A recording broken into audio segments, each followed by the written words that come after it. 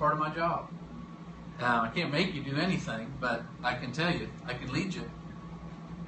Do what? You're live. I'm live. That's good. Dead is not a good option. 1 Thessalonians chapter 5. And we've been on this series about living a lifestyle of prosperity. Tuesday nights we've been on honor. My plan is this coming Tuesday night is going to be the last one in that series talking about our character, which I know all of these are kind of intermingled. But I had one person text me Wednesday morning after they had watched Tuesday night service, and they're joking, but they said, enough on this honor stuff. Can we get on something else? And I said, they said it's very tough. But it's been convicting to me. And so living this lifestyle of prosperity, I'm going to deal with some things today. I'm just going to warn you at the beginning. I'm going to get in your stuff. Because that was my wife that went, ugh, just in case anybody was wondering. But I'm telling you about things I know just in this church, in this body here, I understand as the pastor, as the shepherd of this group, I'm in the front, and I'm realizing more and more that what hits our body hits me first. And so I'm coming against it because of that. And that's what this whole series about prosperity is about, because the devil would love, he's okay giving up what he's given up in your life. But when you get aggressive wanting to take more is when he gets really nervous. And I'm not done yet. I'm so thankful for what God has given us. But let's go back through this. 1 Thessalonians chapter 5. We'll do some review. And then we'll get into the area that, you're going to love me afterwards anyway. Verse number 23. It says, now may the God of peace himself sanctify you entirely. Beloved, I'm not quitting until we're sanctified completely. That every part of you, that your perfect health, perfect wealth, your family is the way it's supposed to be. You are doing what you want to do. I want to challenge you. I was going to do this earlier, but then the Holy Spirit kind of laid on my heart to make it a part of the message. Because I want to challenge you, and I want to ask you, why do you do what you do? What makes you get up in the morning? What makes you get out of bed in the morning? Pastor, to be honest with you, I ain't got nothing. That's why I'm staying in. No. What drives you? Because I was thinking about it today. Over the past couple of weeks, for some reason, we've had more of an opportunity to explain to people that, we live in Versailles, we pastor in Babyville, we're assistant pastors in Lexington, and I was telling Elizabeth on the way down today, the Holy Spirit reminded me of a story that Jerry Seville tells. And it's one of my favorite stories from his ministry. He was pastoring his church. And, he travels and ministers, obviously at a much larger scale than I do. And when you travel and minister, it's very interesting because you go places, they're excited about you coming, they treat you like a king, and then you come home and people are mad because somebody's sitting in their seat or parked in their parking space, or you got raccoons in the sanctuary. Had that. Got home from a powerful trip to Brussels, one of the most powerful trips we've ever had, and I get home and what I got to take care of is a raccoon has broken into the church in Lexington and destroyed the foyer. And so Jerry Seville, obviously at a much larger scale, is battling that same kind of stuff. He gets up behind the pulpit one Sunday morning, looks out at the people and goes, I don't want to do this no more. And got out from behind the pulpit and left church. Went home, put on his jeans, his boots, his t-shirt, jumped on his Harley and took off. And he said he's driving down the road and all of a sudden this van slows down in front of him. The back doors swing open. Bikers come all the way up around him. It's a biker gang. He's freaking out. I mean, here he's just walked out from behind his pulpit, and now a biker gang, he's got him. He's repenting. Well, he ended up having a great afternoon with the guys and went back, apologized to his church, and said, I need to turn the church over to somebody else. Now, this is not Pastor Jim's way of telling you I'm turning the church over to somebody else. But why do you do what you do? Most people will live, not most of us, but most people will live their entire lives never doing anything they want to do, just doing the things they have to do. And so what motivates you? What pushes you? Elizabeth and I love people so much, that's what motivates us. Well, you must love everything you do. I don't love everything I do, but I love what I do. And so I want to challenge you. I really want you to take some time over the next couple weeks and ask and find out, why are you doing what you do? What is motivating you to keep going every single day? Now, you may be in a period of your life where you're just kind of in a transition time, and, well, Pastor, that's where I want to be. But what's motivating you right now? What's pushing you? What's making you do better tomorrow than you did today? Because if there isn't something, you're going to wake up from a year from now and be no different. You're going to wake up 10 years from now and be no different, and you're going to get to the end of your life and admit, I wish I'd have. And I'm determined in my life, I'm not going to live a life of I wish I'd have done. And so God says, may the God of peace himself sanctify you entirely. God wants you happy, healthy, wealthy. He wants you living your dream. Well, Pastor, God doesn't promise I can live my dream. He says, you delight yourself in me, I'll give you the desires of your heart. And the Bible says, when the Spirit of God gets involved, I'm paraphrasing it, when the Spirit of God gets involved, He says, it'll be as if we were dreaming. I'm living my dream.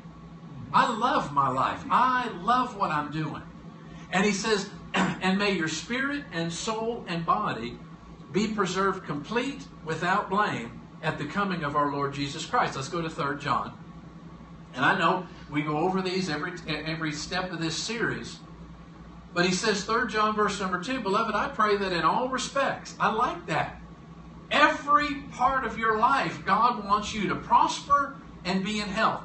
That means not just physically healthy, He wants you emotionally healthy. He wants you socially healthy. What in the world does that mean? That we have friends, we get along with people, that we do well. He says, I pray that in all respects you would prosper and be in health. And here's the key. This is what I want to deal with today.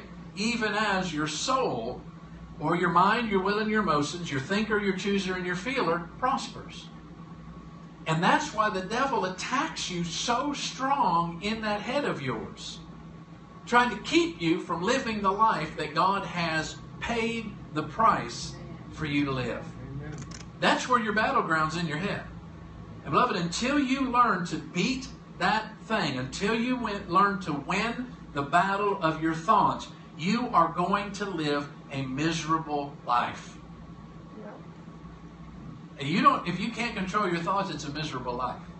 Now, I'll use me as an example. Is that okay? Yes. If anybody else would like to volunteer. We were flying home from Texas, and they have a magazine on the airplane, and I'm reading the magazine, and the funny thing is, I've never had a problem with jet lag, because I don't talk about having a problem with jet lag. If we fly overseas, if we fly to Europe or to Africa, when it's time to go to bed, I have, and I don't like saying it this way, but I want you to understand, I have convinced myself it's time to go to bed. I don't think about what time it is at home. I don't think about how far ahead we are. I don't think about, well, what's everybody doing now? Okay, it's 6 hours behind, so it's time to go to bed. It's time to go to bed. I do not get jet lag. But for some reason, I'm looking at this magazine, and it says, here's what you do to take care of jet lag. Oh, no. And besides that, it's gummies. You understand? It's a supplement you take that's gummy bears. Well, what could be? The only thing that would be better is if it was a blizzard. Eat the blizzard and it'll take care of. So, Elizabeth and I start talking about it. I said, let's try this. So I go to the store and I buy some gummies. And I'm telling you what, we get up the next morning and I said, how'd you sleep? And she goes, man, I had some weird dreams. And she said, when you fell asleep, was it like light shooting at your eyes? I'm like, man, you're weird, woman. I don't know what happened to you, but I don't know what else you took. She was, man. She's tripping. I'm going, I slept great. I don't like you. And I'll tell you what, all day Saturday, we don't fight, but it was like, I'm going to kill you. That's what's going on. I mean, it was about, it didn't matter what it was. Nobody did anything right. Throw them gummies away. It's my story. And so I wake up this... Funny thing is, I took them again last night. They're gummies. I did it. She didn't. I did. We went over to our son's house and we're talking to he and his wife and took them their first little UK baby stuff. But anyway, and so we're telling them we don't fight, but today I'm telling you what, we're at each other's throats. And so finally we're just sitting there watching TV and I'm thinking I don't want to be around anybody. I said I'm going to bed. That was it. Wasn't good night, honey. Wasn't I love you? Didn't kiss you. I said I'm going to bed. Yeah, she's going, thank you, God. Get him out of here. And so I go back, and what do I do? I pop 2 more of them. They're gummies. And really can't be bad. They're gummy bears. I mean, seriously, did a gummy bear ever hurt anybody? And so I wake up this morning, and I'm like, ugh. For no reason. And the Holy Spirit says, you might want to check out the side effects of those. That's the first thing God spoke to me. I mean, God didn't want to be around me. I'm kidding. He'll never leave, but he is as close as he's ever come to leaving me and forsaking me. And so I get up and I look, and it was like... So when Elizabeth wakes up, I said, let me read you a list of stuff. And so I tell her everything. She goes, sounds like you. And I said, that's the side effect of this stuff we've been taking. Picked them up off my dresser and threw them in the trash. And the Holy Spirit said, what are you doing? Seriously, what are you doing? Trying to get a supplement to what you've been doing by faith. How about this? Trying to find a shortcut so I don't have to use my faith. So I repented. I said, you know what? I'm going to stick to the Word. There are no bad side effects to it. And when I lay down, I go right to sleep. He gives His beloved sweet sleep. Yes. Amen. Isn't it funny, though? We're always looking for a shortcut. Yeah. Okay. Isn't it funny? I was looking for a shortcut. Yeah. That better? Yeah, quit that, Pastor. There aren't any. No.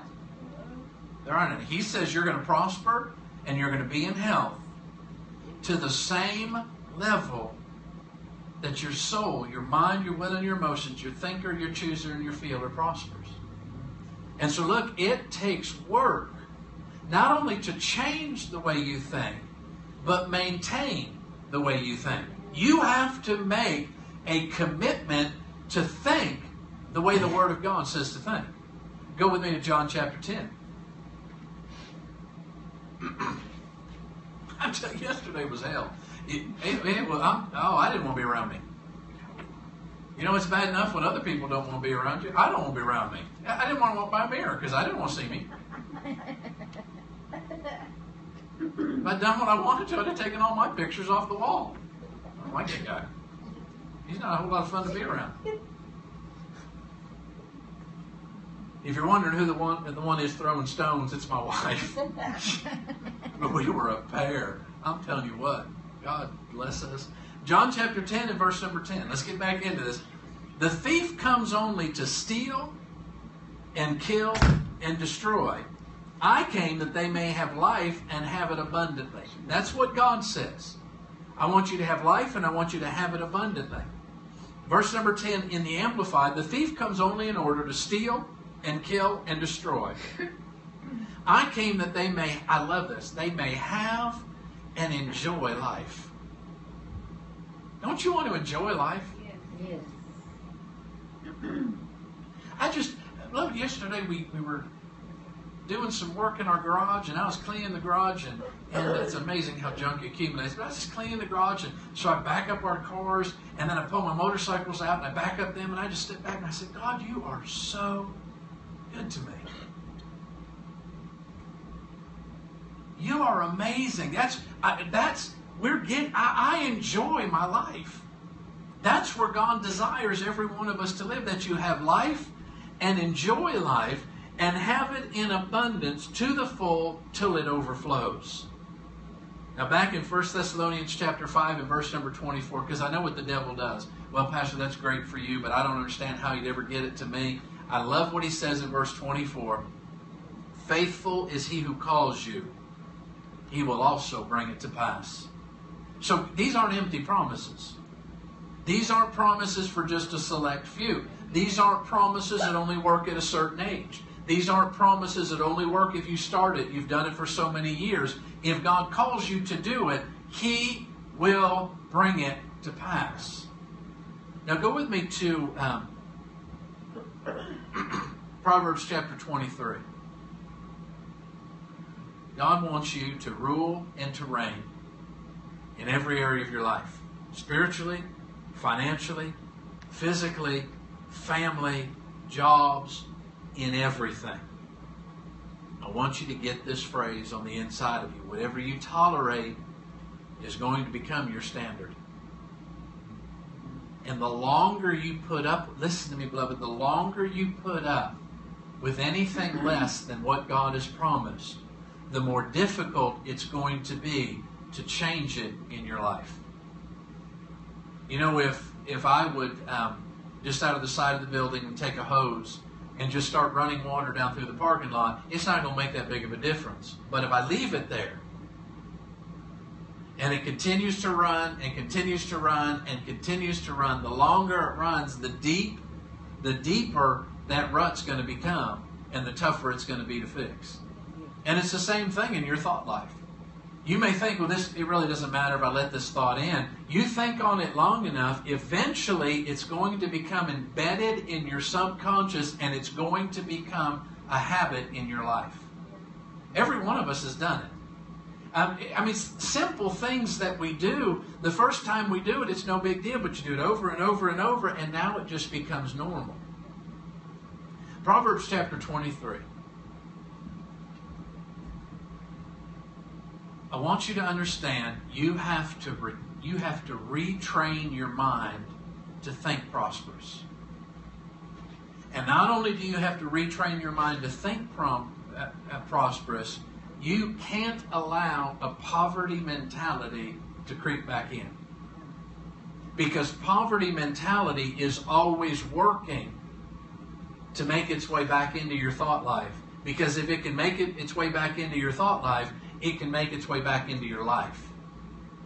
And so that's what I want to deal with this morning, is not allowing a poverty mentality. And so Proverbs chapter 23, verse number 7, for as he thinks within himself, so he is.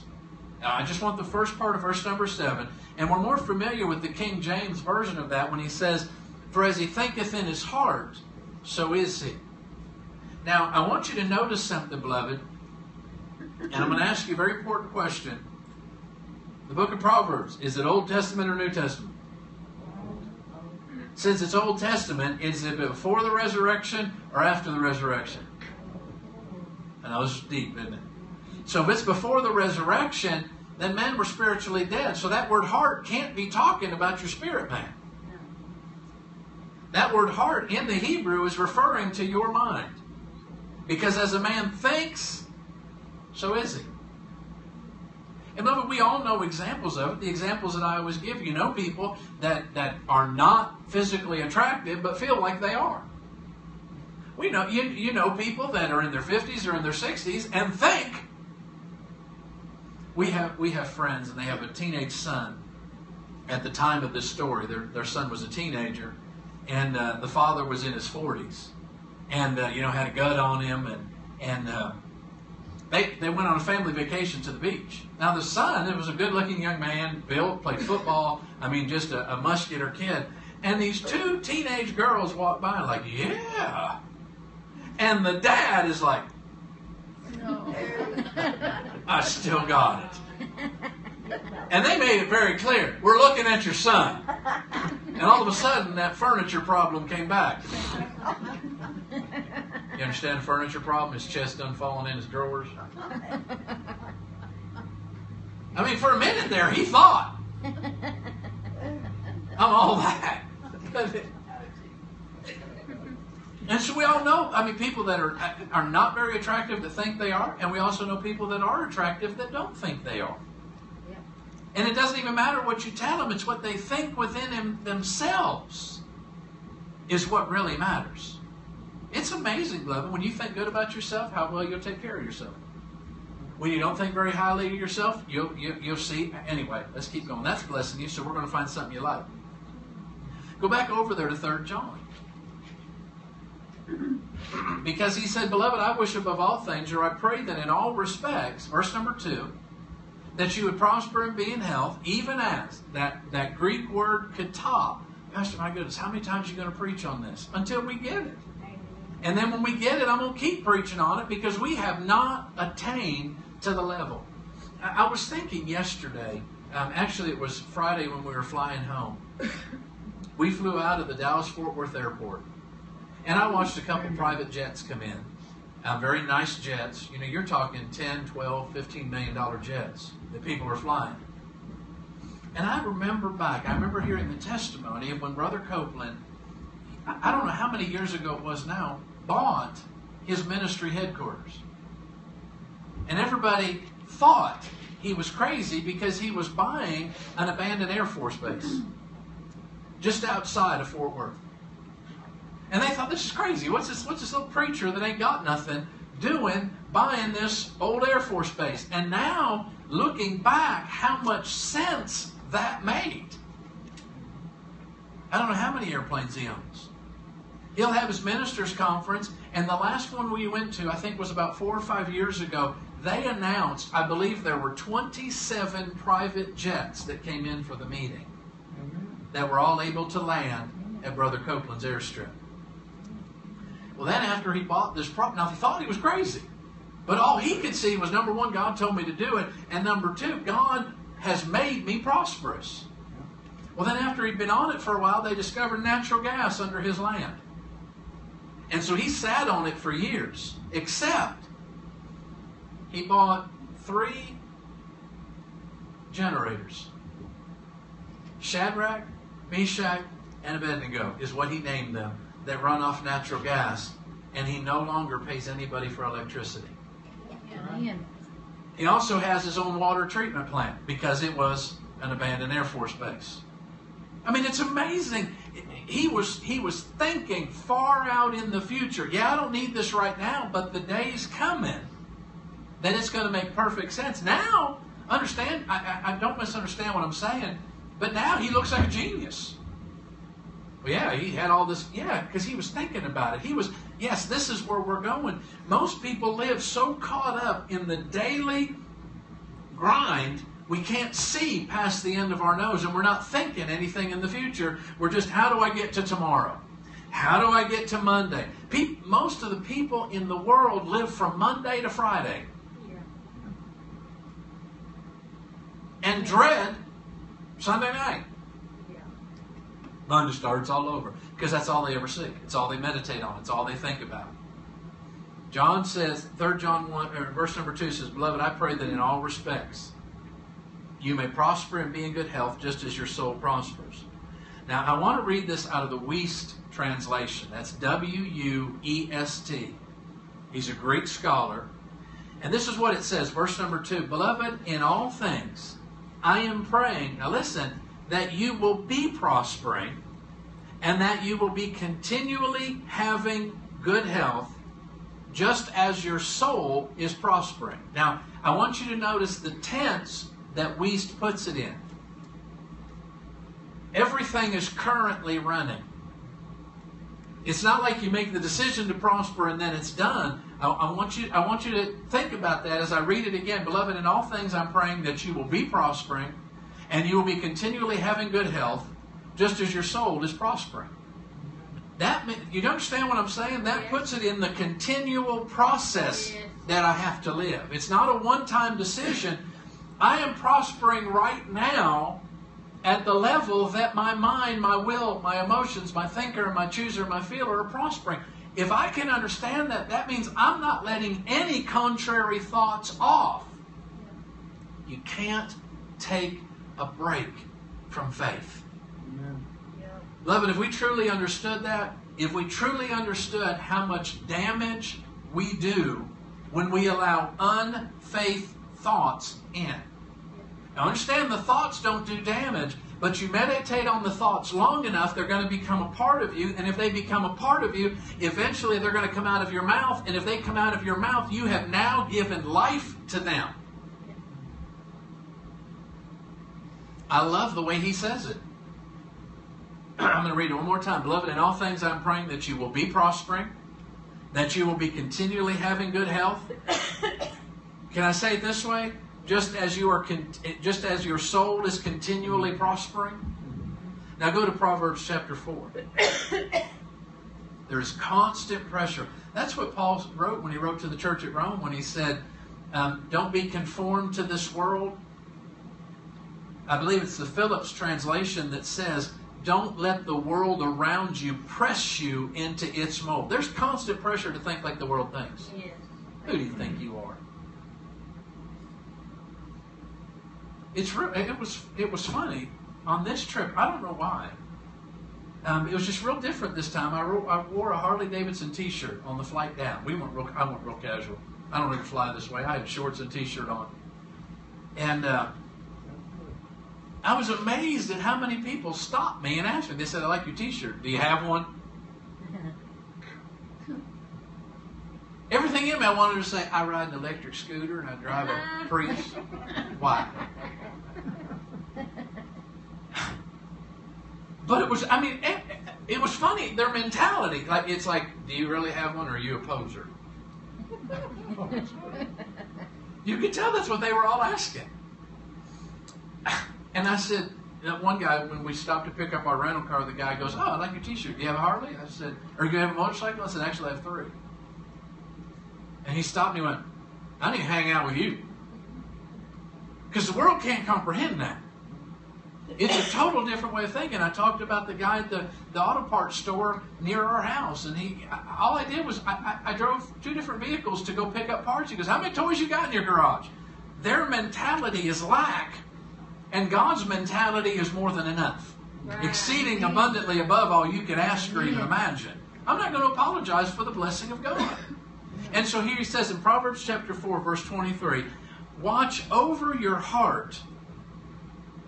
And remember, Proverbs is which testament? Watch over your heart with all diligence. Now, let me read this. It says, for from it flows the springs of life. Now, I want to read it out of the King James because it says, keep thy heart with all diligence, for out of it are the issues of life.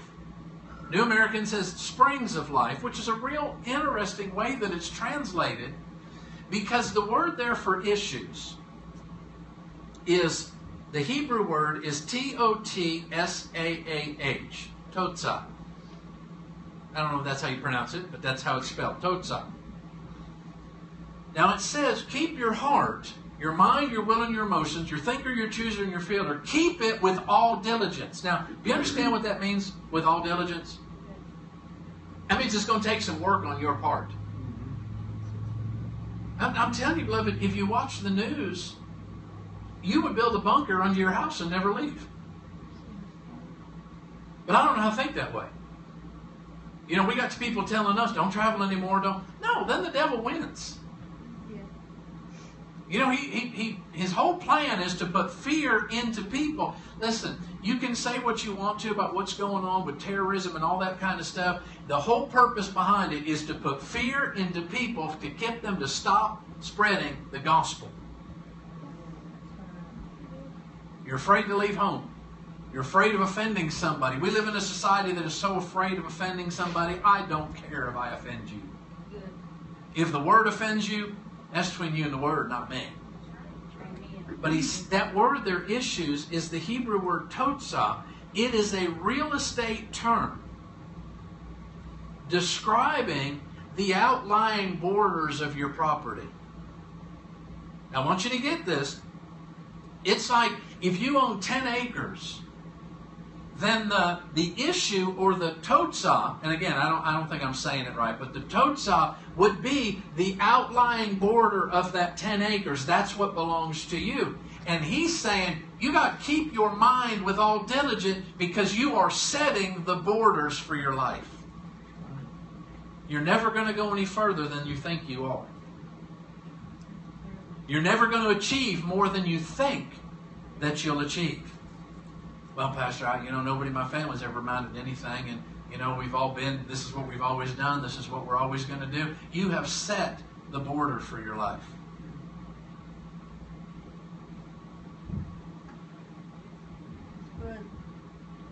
You're setting the borders of your life, the borders of your prosperity. Now listen to me, by what you allow yourself to think about. Now I'm going to say this is kind of a blanket statement, but most people have no idea how to control their thoughts.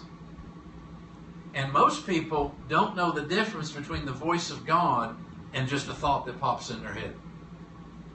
Pastor, how do you know which is which? Number one, the voice of God doesn't come in your head. It comes down in your spirit. Yes. Number two, the voice of God will never be contrary to what His Word says. Number three, you will know whether you're hearing the voice of God by your track record. If nothing you ever so-called hear has been accurate, then I question what you're hearing. Now listen, if I start getting up and telling you stuff, here's what God told me to do, and a week later I've changed my mind. Here I say, this is the word that God's given us, and a week later I say, yea, the Lord hath made a mistake. That's one of my favorite stories about prophecy. Guy got up during a service. Now this actually happened. This is not a story. This actually happened. A guy gets up and prophesies, and he says, as Joshua led the children of Israel through the wilderness, and as Joshua led the children, he started out, he goes, as Joshua led the children of Israel out of Egypt, as Joshua led the children of Israel through the wilderness, as Joshua led the children of Israel through the Red Sea, so I am leading you, blah, blah, blah. And he sat down. About a minute later, he stood back up and said, yea, the Lord hath made a mistake. It was Moses that led the children.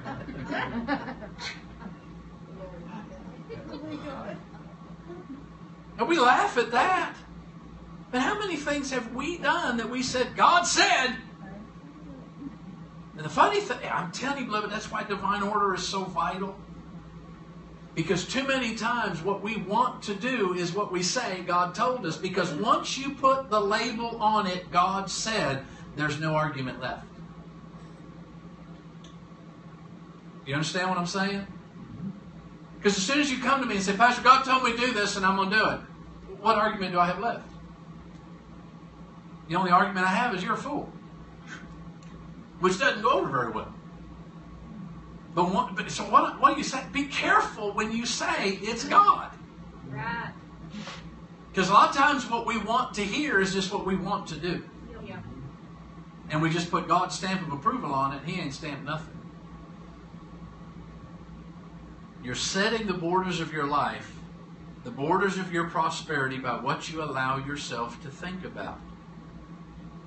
Beloved, what I want to deal with in the rest of this message is we cannot afford to let a poverty mentality in our lives in any way. Amen. Amen. And it is constantly trying to come back at you. Now let me talk to you about some things. I've just got 4 or 5 things that will let you know if you're allowing a poverty mentality to come back. Number 1, you're afraid of being without. Well, Pastor, you understand my past. It had nothing to do with your past. You either believe in the provision of God or you don't. And so if there's a fear, I'm not talking about thoughts that pop in your head that the devil tries to tell you you're going to starve, you're going to do without. I'm talking, you understand what I mean? People have a real fear of doing without. And people that have a fear of doing without will hoard. Won't throw anything away. It doesn't matter what it is. My favorite, I don't remember the number now. I taught on this years ago, and somebody told me they went and cleaned out a woman's house that had passed away, and she had something like 132 butter dishes. You know, the Tupperware things you buy at the store. 130. Now, listen, I don't know what emergency's coming that we're going to need to sandbag with butter dishes, but she was ready. It's fun. The fear of doing without will drive you to do stuff. How many have ever pulled off a piece of aluminum foil and it was too small to use for what you wanted to use it for, and you fold it up and put it back in the drawer. One yesterday. God, we don't need dates and times. Now, how many times do we eventually just go back and throw it away? Yep. No, you don't. I throw it away. We bought the pre-cut aluminum foil. Comes out of a box like tissues. It's awesome. Pastor, do you know how much more that costs? Okay, number 2. We're not done with that, afraid of doing with that. We're going to come back to that in a second because I'll hit on something. When you walk, listen, we're talking about talking about fighting a poverty mentality. When you walk in a store, the first place you go is the markdown rack.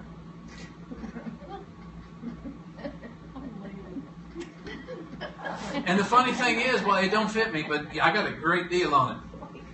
Oh, no. It'll come back in style. Them frilly shirt fronts, they ain't never coming back. I refuse them to let them come back. But I got a great deal on it.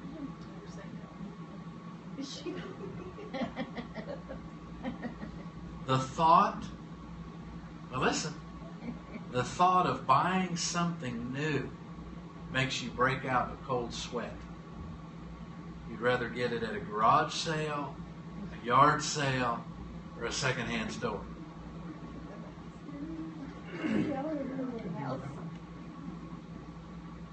I don't have a problem getting a deal on it. I really don't. One of our favorite,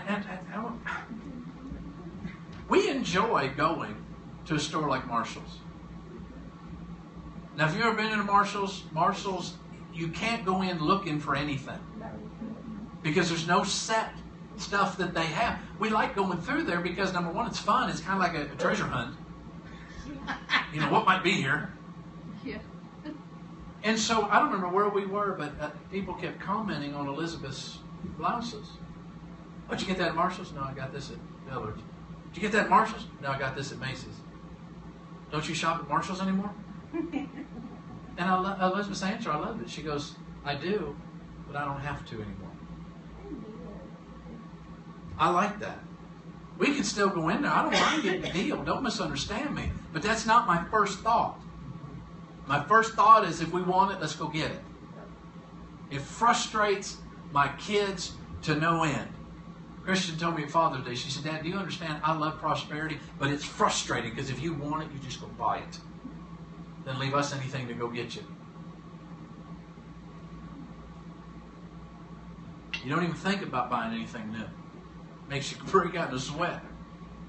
Number 4, you don't throw anything away. I knew one person that underneath his house, he had a crawl space underneath his house. He had 9 lawnmowers that did not work.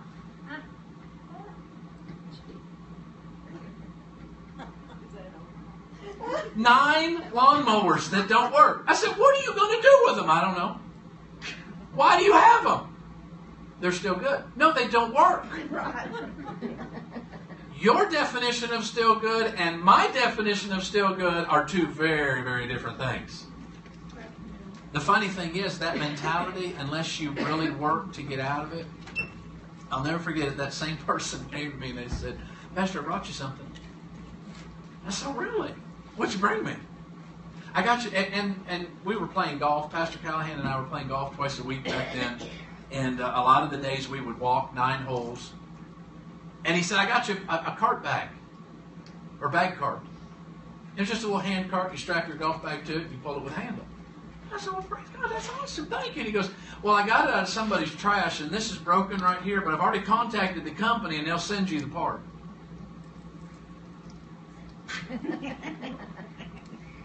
Now, I didn't say anything because I was a lot nicer back then. But I thought, you went in somebody else's trash, picked up something they were throwing away. You didn't even fix it yourself. poverty mentality.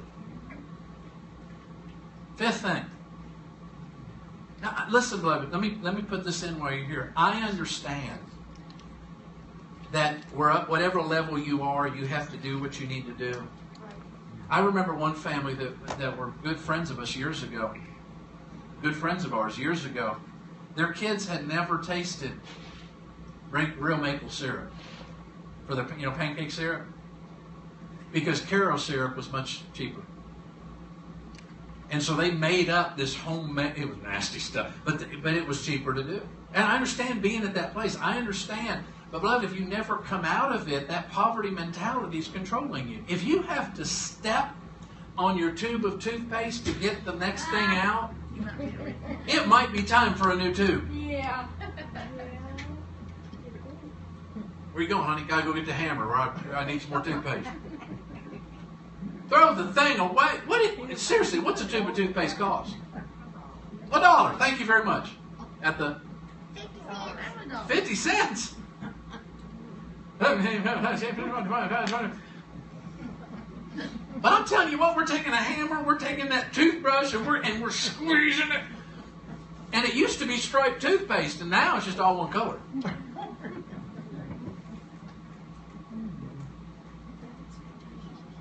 Go to 2 Corinthians chapter 9. Poverty mentality. And again, I understand you have to work at whatever level you are. Our daughter Elisa is, I don't know if she's still doing it now. When they lived in Texas, she was the coupon queen. I'm telling you what, she knew when it was double coupon day and where it was. And I mean, she had them on her phone and all that kind of stuff. People did not want to get behind her in line. I don't have any problem using coupons. My goodness, they send them to us. I have them on my phone. We went in the other day and Elizabeth goes, watch. And she pulls them out and there's like $26 in coupons. I said, you go, girl. I'm fine. I got no problem with that. But my daughter Lisa, she said, Daddy, is it wrong to use coupons? I said, no, honey, but don't stay here. You don't want to live your life only going and buying the things that are on sale. That's not the God kind of life. The God kind of life is all sufficiency and abound to every good work. I refuse to let poverty mentality back in. 2 Corinthians chapter 9. I want to give you some scriptures because every one of us has that pressure of doing without. You may say, Pastor, I'm talking about, you always talk about how blessed you are and how much you have, and I know you don't deal with it. Oh, okay. You book a flight anywhere out of the country. And there's always constant pressure. And I'm telling you what, once you get your wife to fly business class, it's tough to fly back with the commoners. I don't like it either. When we go to Brazil at the end of the month, we arrive on Tuesday morning and I start preaching Tuesday night, he said, I've scheduled in one day off for you. Now that means multiple services, Tuesday, Wednesday, whatever day off, Friday, Saturday, Sunday, and then we fly home Monday. And I've learned how important it is to take care of us if we're going to keep doing what we're doing. And so don't get this idea, Pastor Jim has no idea what it's like. Pastor Jim is dealing with the exact same things you deal with at another level. And I know what the devil does. 2 Corinthians chapter 9, verse number 8, it says, and God is able to make all grace abound to you, so that always having all sufficiency in everything, you may have an abundance for every good deed. So anytime that poverty mentality tries to come in, I'll open my mouth and say, I have all sufficiency and I abound to every good work. It's impossible for me to be in lack because God has made all grace abound to me, and I have all sufficiency and I abound to every good work. Philippians chapter 4, verse number 19. And my God will supply all your needs according to His riches and glory in Christ Jesus. That spirit of poverty tries to come in, that poverty mentality, God supplies all my need according to His riches and glory. Not according to my need, but according to His riches and glory. Amen. Go to Psalm 34, verse number 10. We're going to go through these kind of quick. If you want to write down the references, I'm telling you, beloved, I've done some work for you. That's what this is all about. I've done some work for you. I'm trying to if that poverty mentality tries to come back, I'm not talking about being foolish. I'm not talking about you can't save anything. That's not what I'm talking about. But the mentality behind your saving is what's important. Psalm 34 and verse number 10. This is another one of my favorite. The young lions do lack and suffer hunger, but they who seek the Lord shall not be in want of any good thing. God, I seek you. I'm sorry that the lions do lack and suffer hunger, but I'm seeking you and I don't lack any good thing. Now I want you to see the level of abundance. 2 Chronicles chapter 9. Can you take this a little bit more? 2 Chronicles chapter 9. Again, this is Old Testament. This is Old Covenant. And I want you to remember through this, we have a better covenant established on better promises. 2 Chronicles chapter 9, verse number 13. Now the weight of gold that came to Solomon in 1 year was 666 talents of gold. And that's not very impressive, because we don't know how much talent is. But let's look at some things. Now this is according to Bible dictionaries. A talent of silver contained 3,000 shekels and was equal to 94.37 pounds. That's a talent of silver. A talent of gold was double the weight of a talent of silver. So a talent of silver weighs just over 94 pounds, which means a talent of gold is double that, 188 pounds. Let's say 189 pounds. So the amount of gold that came to Solomon, Old Testament, was 666 times 189 pounds. Right? Remember, a talent of silver is 94 pounds. A talent of gold is double what the talent of silver is. What's 98 times 2? We trust you, Pastor. Just tell us. Okay. So can I do a little math for you? Yes. As of June 28th, at closing, the price of gold is $1,318.30. An ounce. An ounce. Thank you. An ounce. There are 16 ounces in a pound. 1 talent of gold is 189 pounds. So, 666 talents of gold equals 126,140 pounds of gold. Okay? 126,140 pounds of gold equals 2,018,240 ounces. Okay? I'm just waiting for those of you doing the math in your head to check my numbers. Which equals 2,660,645,792 worth of gold that came to Solomon every year. And that's how much the United States spends in... About 30 seconds. That's how much our national debt increases in 42 seconds. But now I want you to look at what verse 14 says. Besides that, which the traders and merchants brought, and all the kings of Arabia, and the governors of the country brought gold and silver to Solomon. See, beloved, I want you to get this. This is something you got to change in the way you think. Can I say it this way? Solomon had a certain amount of income that came from his job. And on top of that, he had $2.7 billion that just came to him. See, we can change the way we think. Yeah, God uses your job. God uses your profession, whatever it is, to get money to you. But that's not God's main source. God is God's main source. Amen. Because He's not limited. I don't care how good you are at what you do. There's a limit to how much you can make. That's right. But in God's system, I love that verse 14 is in there. God's saying, look, no, I'm telling you, I blessed him $2.7 billion a year in gold, besides what he was making from his businesses. Hebrews chapter 8, verse number 6, it says, now he, talking about Jesus, hath obtained a more excellent ministry, by as much as he is also the mediator of a better covenant, which has been enacted on better promises. We have better than what Solomon had. It drives me. I'm not going to get to heaven and have Solomon come to me and say, what happened? Thought you had a better covenant. Let me give you some other scriptures. Just a couple more scriptures that I stand on. I refuse to let a poverty mentality come in. And let me tell you what I'm talking about. I was getting ready to book our tickets to Brazil.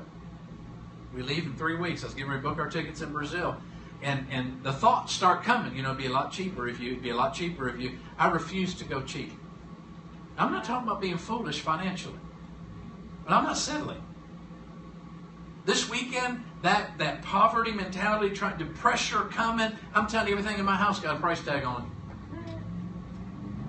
Well, if I sell that, if I sell that, if I sell that, if I sell that. It's like the Holy Spirit said, what are you going to sell next week? Because eventually you're going to run out of stuff to sell. I do have some supplements for sale. Gummy bear supplements, if anybody's wanting to feel angry. And 1 Corinthians chapter 9. In verse number 7. Who at any time serves as a soldier at his own expense? Who plants a vineyard and does not eat the fruit of it? Or who tends a flock and does not use the milk of the flock? Look, that's a scripture that I stand on. Look, I don't do what I do. I do it because God called me to do it. And God said, I'll pay for it. Don't worry about it. Luke chapter 6, verse number 38 says, give and it will be given to you. We know the rest of the verse. Good measure, pressed down, shaken together, running over. Galatians chapter 6, verse number 6. The one who's taught in the word is to share all good things with the one who teaches him. Don't be deceived. God's not mocked. Whatever you sow, that you're going to reap. God, I got seed in the ground. Psalm 112. I love this one.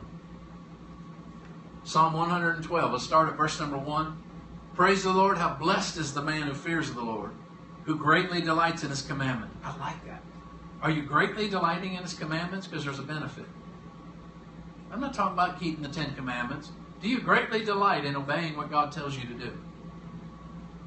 Verse 2, his descendants will be mighty on the earth. I like that. My kids, my grandkids, my great-grandkids. The generation of the upright will be blessed. Verse 3, wealth and riches are in his house. I like that. Wealth and riches. Well, being wealthy is not just money. Being rich is. He says both. Wealth and riches are in my house, and my righteousness endures forever. And one more verse, Proverbs chapter 10. That's how you keep a poverty mentality out. You got to keep word coming out of your mouth. It is the blessing, Proverbs 10:22. It is the blessing of the Lord that makes me rich, and he adds no sorrow with it. I'm telling you, beloved, do not let that lack, that poverty mentality come back in. We're not looking for the cheapest way to do everything. We're not looking for how we can get by without. Because whatever you tolerate is going to become the standard in your life and in the lives of the people around you that are looking to see what you do. Hallelujah. Let's stand.